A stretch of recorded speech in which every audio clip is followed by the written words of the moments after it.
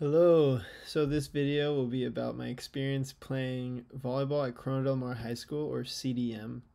So for those of you who don't know the school, it's in Newport Beach, and the program has just done very well for many years, maybe one of the best. Newport Harbor might have more national championships in CIF, but Corona Del Mar is always good and I think is better. Um, but that's because of the culture that was there.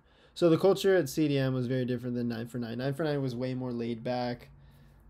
Guys would miss practice, and it was just more chill. CDM was not like that. Even though we had four of the same guys, Kevin Coburn, Patrick Progress, and Brandon Browning, and myself, uh, culture was very different. It's because of our coach. So he just like held us to a very high standard. And at the time, I did not like it. Well, I didn't like aspects of it. I liked that he made us work hard, but I just thought it was a little too much. But looking back, it was actually really good. He taught us just responsibility and like what it's like to be a man. Um, so, for example, at CDM, you had to be 10 minutes early to every practice. So if you were 9 minutes early, you were late, and he would tell you to go home. For games, we had to be there like 2.5, 3 hours early, and if you were a minute later, you would be sent home. And our coach did not care. If it was the biggest game of the year, he was pretty much like, it was on you, like you should have been here. So get there early so you can put your socks on, and we would have to wear ankle braces and knee pads. So that's just kind of the standard that he set from the beginning. Every practice, we'd start with just a regular warm-up, few laps, and dynamic stretching. And then we would run 3 to 4 dive lines or suicides with push-ups and sit-ups in between. So that was like pretty hard. He would make sure that we'd run our fastest.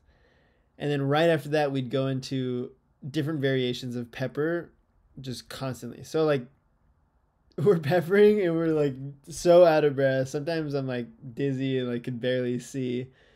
But he's like, okay, when you're in the game and you're tired, you're gonna know how to control the ball. So we did. I thought it was great. Sometimes it sucked. But we do that every day for practice. And we have like 3-4 hour practices sometimes. It's kind of wild. 4 to 5 times, or 5 to 6 times a week is a lot. I'm just remembering it. I actually miss it. Like, I have not experienced a team that was that intense since then, and I really liked it. Looking back on it. Okay, what else? Every practice, he would make sure we're working our hardest. Like, we're going hard in practice. We're talking like every moment. We're going hard. And then when he would call us in for a huddle, we'd sit down and we'd make sure to not talk when he's talking, which is something a lot of coaches just let kids get away with, is like making comments and stuff while the coach is talking. He would not allow that at all. He would tell us to go home. Yeah, it's like if you forgot your jersey or something to a game, you just wouldn't play. Like, he just had the standard, and he held us to it. He actually followed through with the consequences. So that culture was instilled, I think, by him. He was there for like 20 something years, and it was just passed down. So like, as soon as we stepped into the team, I came late. I actually transferred from a different high school. I'll make a different video about that. It's like right away you get there and it's okay, you understand the atmosphere and you understand the culture. But I think he knew he could get away with really pushing us because it was worth it for us. The games were so fun. We wanted to play. The games from CDM, I still to this day I've never experienced an atmosphere like that and fans like that. Like, I actually miss it. Everyone would come to our biggest games, and it's like everyone you know from high school, and just unfiltered children just going crazy, and they're right there on the sideline, and it was it was truly, truly special.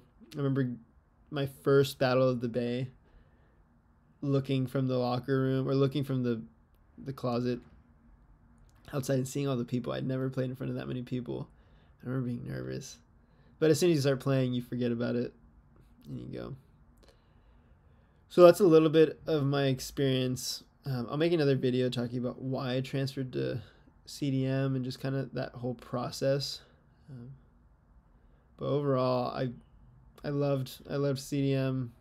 Looking back on it, the coach and I definitely had some battles, and I've had some internal battles too. But it was great. It was really, really fun.